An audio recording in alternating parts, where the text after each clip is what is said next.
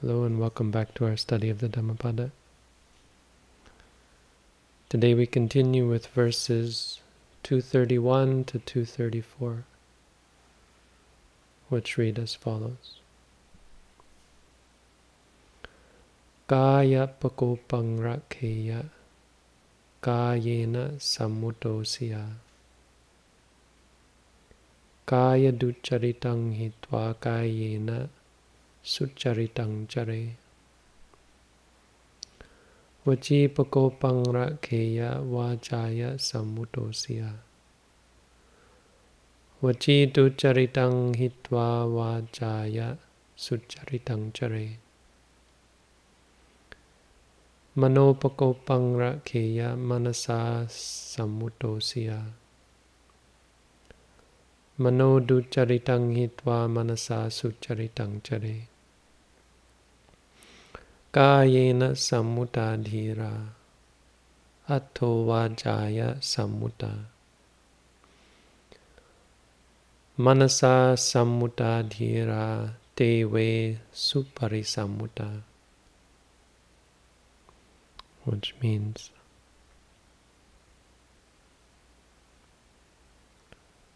one should guard oneself from performing physical violence. One should be restrained physically. Having abandoned physical misconduct, one should engage in good physical conduct, positive physical conduct. One should guard oneself from performing verbal violence. One should be restrained verbally. Having abandoned verbal misconduct, one should engage in good verbal behavior. One should guard oneself from mental violence, from performing mental violence. One should be guarded mentally. Having abandoned mental misconduct, one should engage in good mental conduct. The wise are restrained physically. They are restrained verbally as well. The wise are restrained mentally. They indeed are well and fully restrained.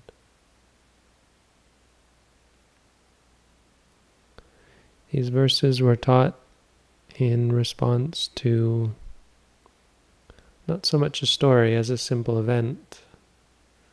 In the Buddha's congregation and in the monastic order, there was a group of 6 monks, and they became known as the Group of Six. They made a name for themselves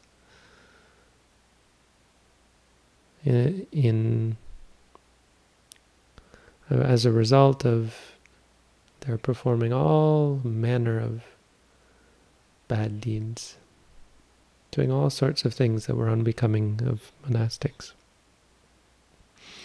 And so on this occasion it said that they put on wooden clogs and carrying wooden staves in their hand, sticks. Went to this big flat rock area and started walking back and forth on the rock, making an incredible noise. Clack, clack, clack, clack, clack, clack. It's an example of the sorts of things they would do that weren't against the rules. It was as though they were, probably was, that they were trying to find things to do that would be wrong, but didn't technically break any rule. The Buddha asked, what's that noise? And I think it was Ananda who said, well, it's the Group of 6, they're acting up again. And the Buddha, I think, laid down a rule that you're not allowed to wear wooden shoes. And he remarked on the event with these 4 verses. So they're simple. It's a simple, very simple story and very simple teaching in the verses, but it's a rather important one, a rather useful one. And much of the Buddha's teaching isn't esoteric or even profound in its content. We're talking about the body, speech, and mind. That content isn't very profound. But it is an incredibly profound teaching in its simplicity. It works as a very important teaching from a practical perspective, because it provides a framework for us to understand our interactions with the world. The 3 doors, the bodily door, the verbal door, and the mental door. These are the ways in which we interact with the world. These are the ways in which karma is performed. The inclusion of the mental door itself is a profound teaching. It reminds us that the ethical implications of our acts, or those acts that have ethical implications, are not limited to acts of speech and body. These are the 3 ways in which we engage with the world, the ways in which we express our positive, our good, and our bad tendencies. And yet, they're quite simple. It doesn't require a lot of complicated understanding. As a meditator, if you remember these 3 doors, it provides you with a good framework to cultivate mindfulness. Right? How should you cultivate mindfulness? Well, there's the physical, whatever I do physically. There's the verbal, when I speak.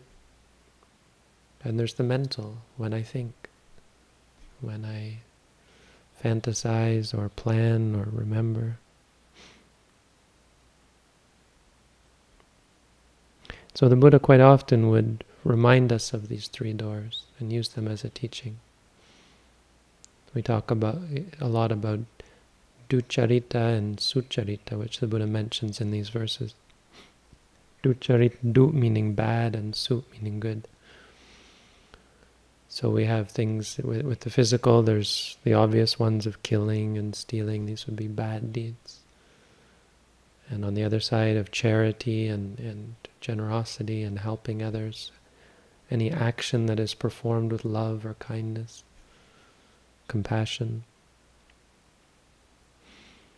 With speech, again, the obvious ones. You have lying and insulting, you have gossiping, you have idle speech, useless speech.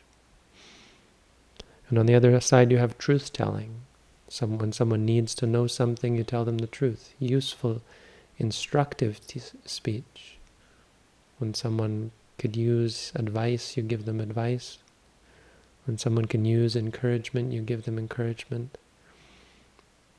Even just complimenting people is often incredibly helpful for bolstering their confidence and setting themselves in the right direction, helping them to give up doubt when you remind them of the good that they are doing.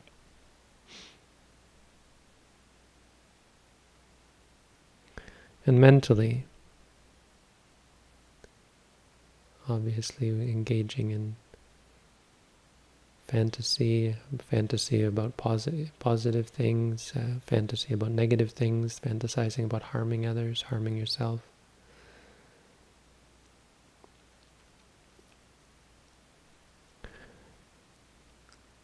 But from a mindfulness perspective, it's not just these obvious positive and negative acts. And that's where we get to the second aspect of this teaching, and that's the aspect of samvara, or as the Buddha says here, samvutta, which means being guarded or restrained. Guarded, restrained, rakkeya, the Buddha says here. Guarded, samvara, samvutta, restrained. They mean basically the same thing. That it's not simply about abstaining from killing and stealing. It's about guarding these doors. It's about having restraint in relation to these doors. It is restraint in regards to walking. Restraint in regards to action in general, so that you wouldn't go around making loud noises when you walk, which is in a monastic community, or in any community really. It's incredibly unrestrained. It's a sign of a mind that is unrestrained, mind that is untrained, mind that is wild and untamed, a mind that is reckless.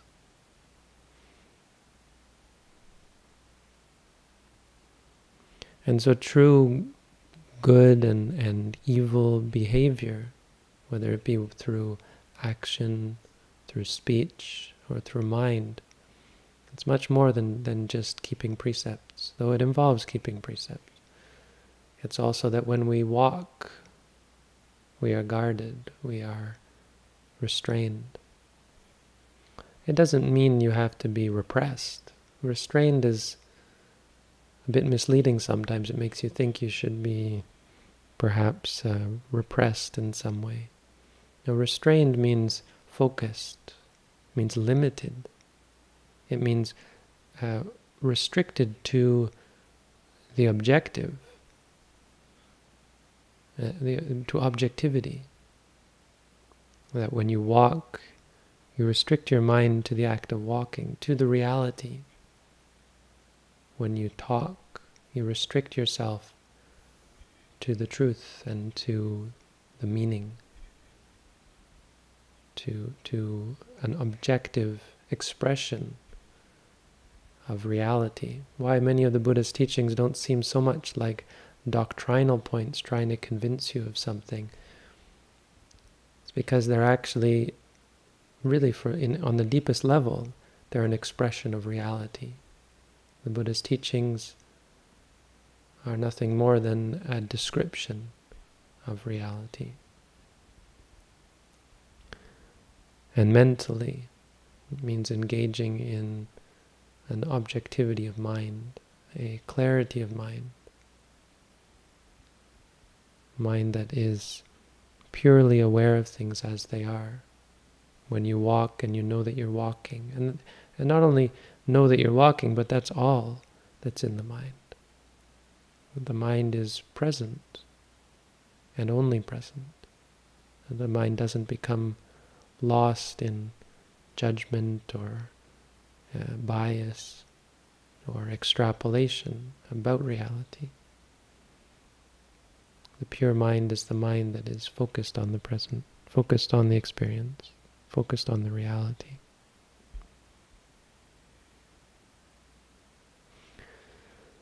So the Buddha taught these two things. He taught the framework within which we understand or interact with reality, and that is the three doors. And he taught restraint, how to behave in relation to these doors. He also taught 5 ways by which we practice restraint, which it's worth mentioning to sort of give you an idea of what is meant by this word samvara or samvutta. So the first is sila samvara. This is restraining ourselves using ethical precepts. This is what I was mentioning about not killing and not stealing, not speaking lies or speech that hurts others.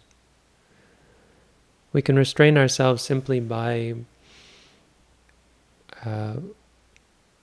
vowing to keep,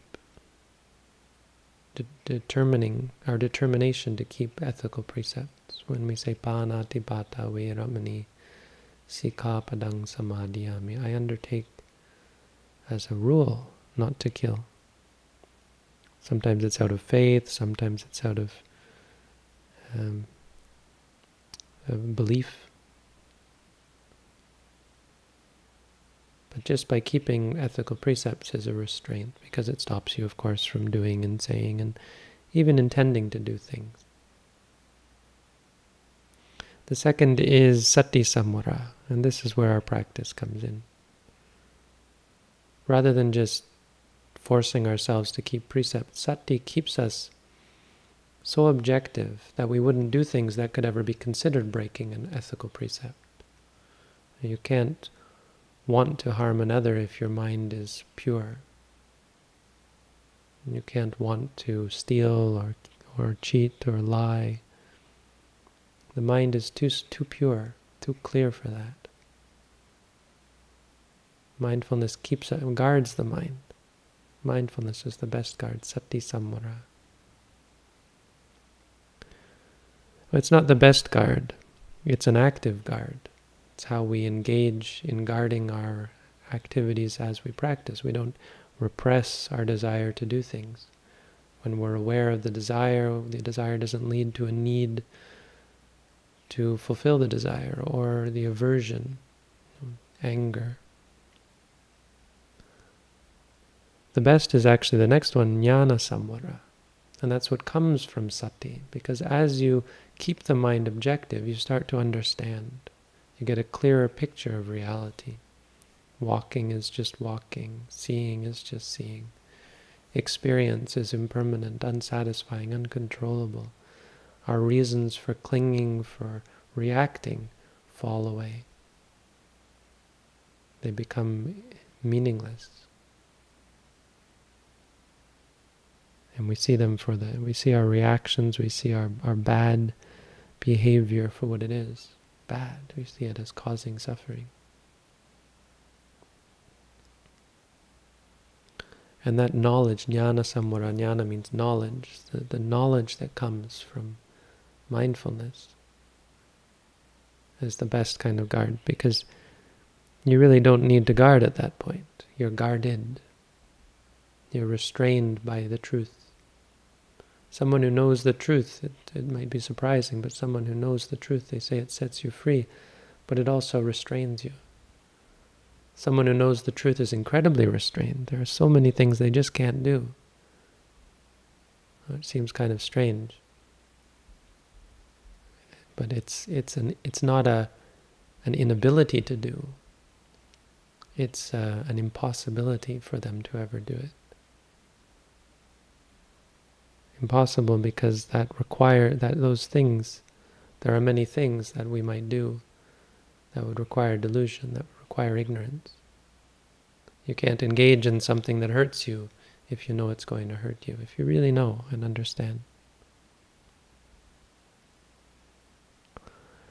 And the other two forms of samvara are khanti samvara and virya samvara. And these really have a lot to do with the meditation practice, so they can be included in the rest, in mindfulness, really.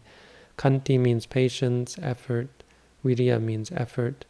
And you can engage out of patience. You can be patiently restrained outside of the practice. But the best type of patience comes from mindfulness, comes from practice, comes from knowledge. You might say that it's a part of the practice, that you need not only mindfulness, but also patience. And you need not only patience and mindfulness, but you also need effort. You can use effort alone to restrain yourself, forcing yourself, repressing your desires as well. But the best type of effort, just as the best type of patience, is one that is engaged with mindfulness, is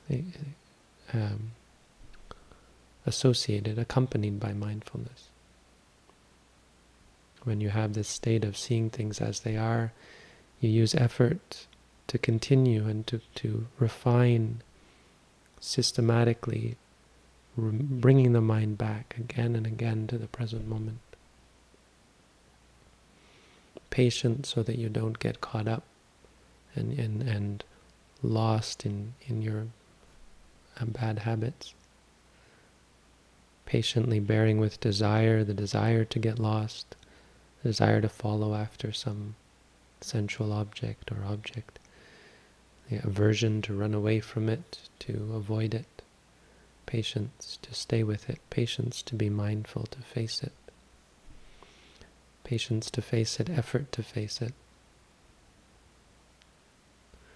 This is how you restrain the mind. So the Buddha said, the wise are restrained in body. They are also restrained in speech. If we talk about restraint, being restrained, how do you restrain yourself? Those who are well and fully restrained are restrained in these three ways. Restrained physically, restrained verbally, restrained mentally. So it means applying mindfulness to our physical acts, walking ethically, to our verbal acts, speaking ethically, and to our mental acts, thinking ethically. Pure deeds, pure speech, pure thoughts. This is very important from a this is a teaching that's very applicable to the meditation practice. It relates very much to the practice. Our engagement with the world, it can be summed up under these three headings: physical, verbal, and mental. And all of them are determined by our state of mind, our intention. We intend to do something. We intend to say something. We even intend to think things. Our inclination, our state of mind influences our acts. Not just in terms of killing and stealing and lying and cheating, but in terms of the quality of our actions. We might intend to help someone, but based on our greed, our anger, our delusion, arrogance, conceit, we express ourselves poorly, and we harm the person we're trying to help. Even when trying to help, if we're not guarded, even just walking down the street, we can do it unethically. If we don't hurt someone else, we hurt ourselves.